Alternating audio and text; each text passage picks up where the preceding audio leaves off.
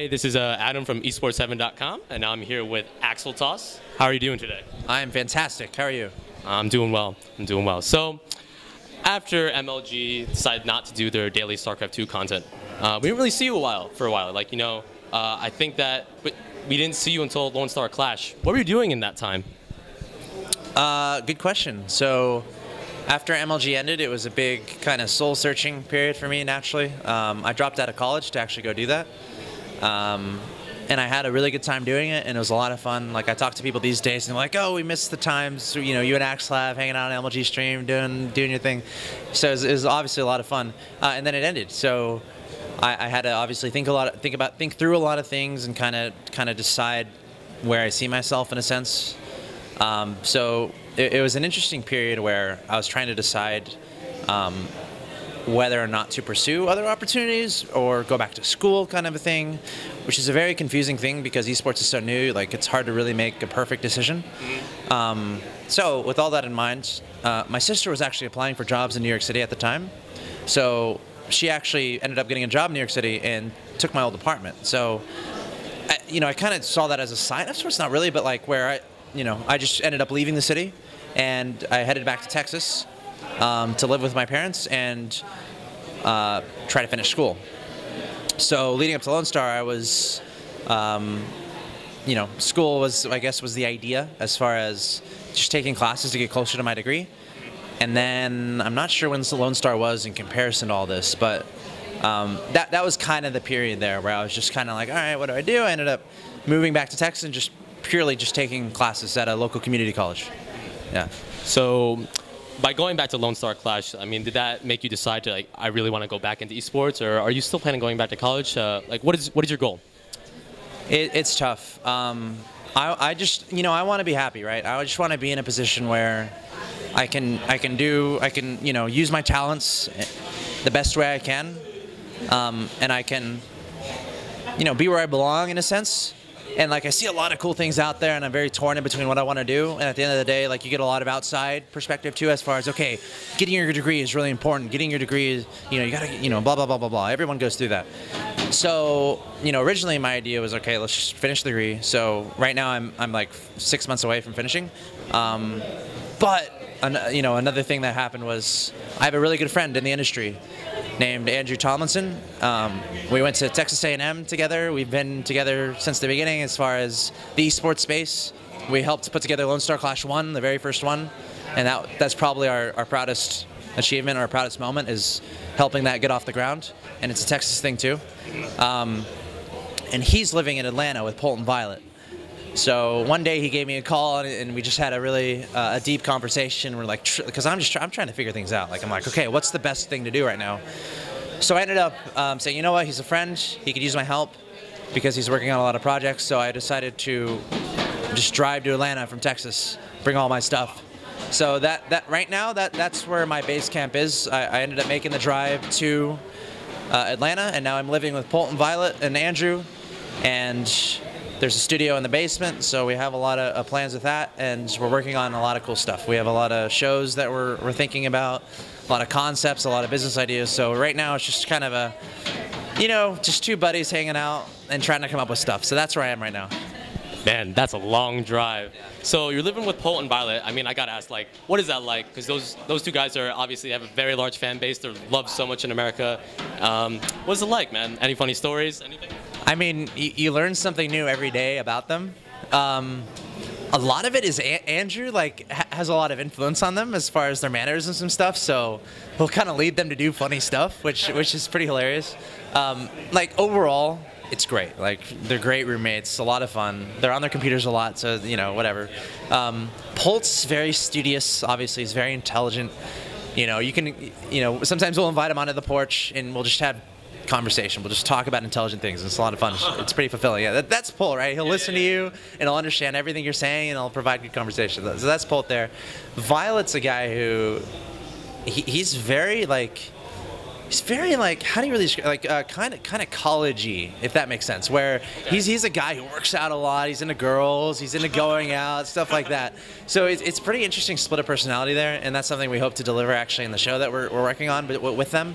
But overall, it's a lot of fun living with them. And Polt, another quick little thing about Polt. I have a thing where, you know, Polt wins everything. He's kind of known as the guy who wins. He's a StarCraft 2 player. He's amazing. He's a beast. So in my life, or in my experience with him, I try to do everything I can to just compete with him at anything else. So like you look at Mario Kart or Smash Brothers or any type of competition, like I'll be like, Polt, let's play a game. I bet I can throw this stick and hit that log over there. And then I'll just try to compete with him just for fun. And then when I beat him, I'm like, we just have a really fun thing going on where I try to beat him, and you know, I make fun of him because I'm like, I'm better than you, Polt, kind of a thing. So it's just a fun thing we do, but it's an awesome dynamic we have at the house. A lot of fun with living with them. I mean, it definitely sounds like, that sounds like I want maybe like a party every night kind of thing. I mean, it sounds awesome. Yeah. But you mentioned the show. Yeah. I believe they released some info about it, but could you tell us more about it? So a couple trailers are out. We're pretty excited about it. We really want to do it right.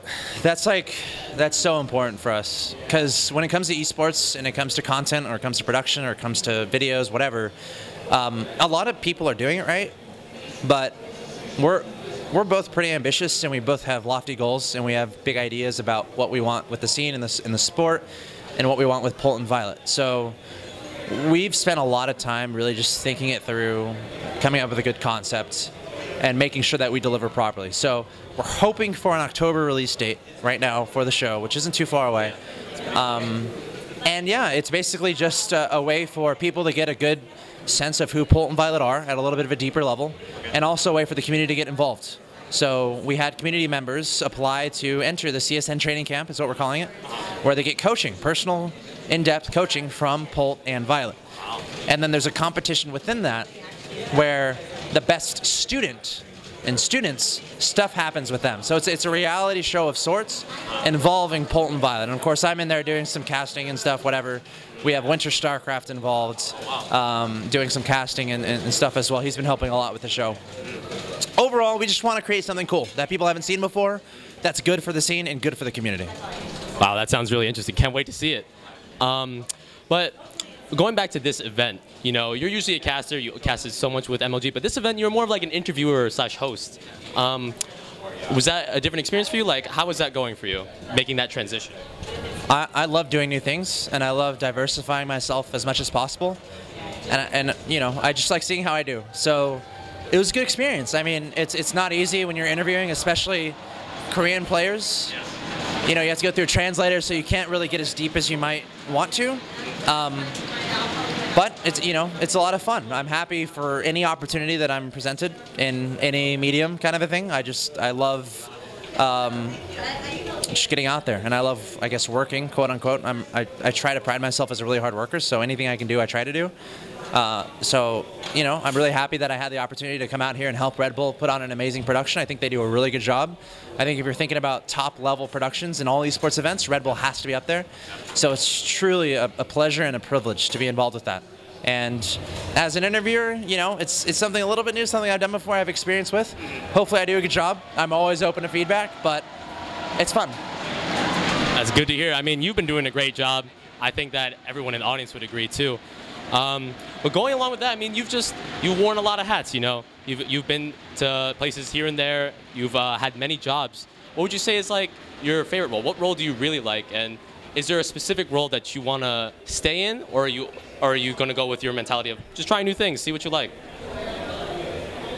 That's a tough question, man, because esports is such a new thing where there's so many different things you can do actually within the space. And I don't know my perfect role. I know what I like doing. I like influencing the scene, and I like being a part of it, and I like helping create good products. I don't know where the end goal is there. I don't know where the end of the line is there. I like doing new things. I like trying new things, of course. Just being a part of it all, ultimately, is what I really love. So, you know, tell me to do something, I'll do it, kind of a thing, right? Is that a good answer? I don't know.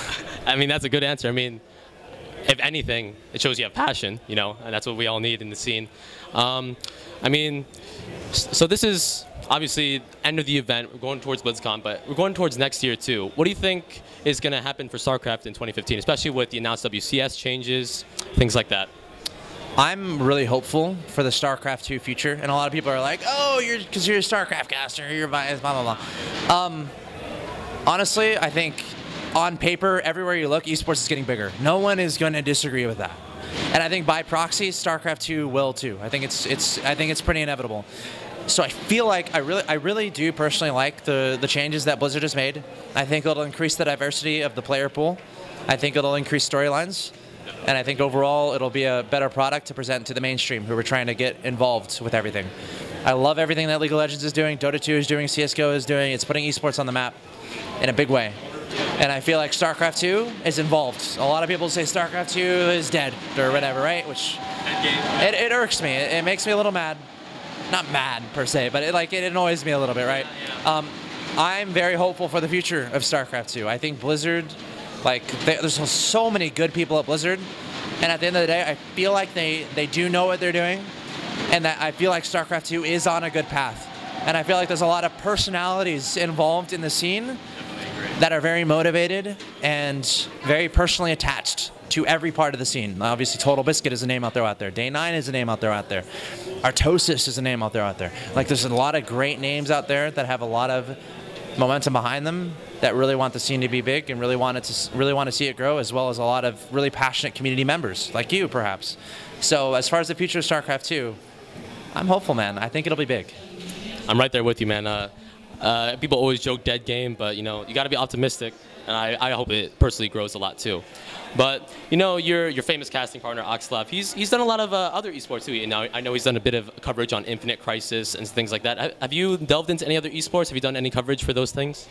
Yes. So as far as StarCraft 2 is concerned, I got in late enough where I was able to get a good start within the scene, the StarCraft 2 scene. I was able to get a job at MLG, which is great.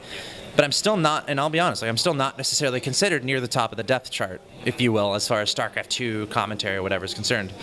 So as far as my personal future is concerned, I think diversifying no matter what is very important. So I certainly have, dived into different esports because I think it's just a logical thing to do. And I love games. I love all games. I love competition.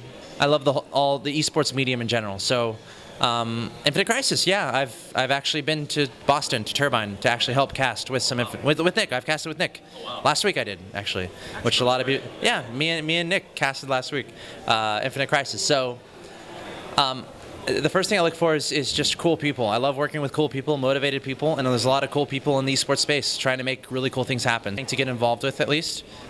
Smite is actually in the local Atlanta area, and I think that's a really cool concept of a game, so that's pretty cool. So if you're asking me what games I'm playing right now, I'm just trying to identify those cool games that are trying to make a run, and I love helping with grassroots type initiatives where I can really identify the good and genuine people behind particular products and helping them succeed. So, as far as different games are concerned, if I like it, if I enjoy it, I'll play a little bit and I'll try to see if I can get involved. If I can, if not, it's fine. But I feel like I do have a certain amount of talents that can help a lot of different games, and maybe I can, I really love commentating too, so it's like helping hype and helping play-by-play all these different games. It's fun too, and it helps me think a bit more about stuff, helps me get more experience, and helps me diversify even more. So that's basically what's happening right now. I mean, you're all over the place, man. It's crazy. I think as a final question I have to ask you, man, like when you challenge Polt, who comes out on top of a lot of these things, I mean, Mario Party is a game that people say they're good at it, but one thing and it's all over. I mean, if you ask both of us, we're both going to have different answers, first of all, right? Mm-hmm. At the end of the day, I win most of the time. There you have it. Well, thank you so much for your time, Axeltoss. Are there any shout-outs you want to give? Anything you want to say to your fans at all? My twin sister's here. Yeah. Hi, twin sister. Family. Family's awesome. Call your mom or dad. They're cool. I think esports is awesome because there's a lot of really passionate people that can get involved pretty quickly and can really start making waves within the scene. And that's why I really like being involved. And I love going to events and meeting new people. So shout out to all those people trying to make stuff happen. Honestly, shout out to all those people who really try to identify their talents and see how they apply to the esports space, and really just have fun and follow what they love. I think too many people out there might judge too quickly as far as, they read certain comments on a website and then they immediately change their mindset on what's going on, and then that's a toxic mentality that is able to spread pretty quickly, and that annoys me a lot. So I really do appreciate all the genuine people out there who are trying to follow what they believe in, I guess, and that's really cool. So otherwise, shout outs, I guess. If you want more info on me, my Twitter is Axeltoss. Otherwise, just keep playing games and having fun, I think. All right, there you have it. You won't hear any arguments with me with that statement. So this is Adam from esportsheaven.com. Stay tuned for more coverage of Red Bull and all other esports. Thanks.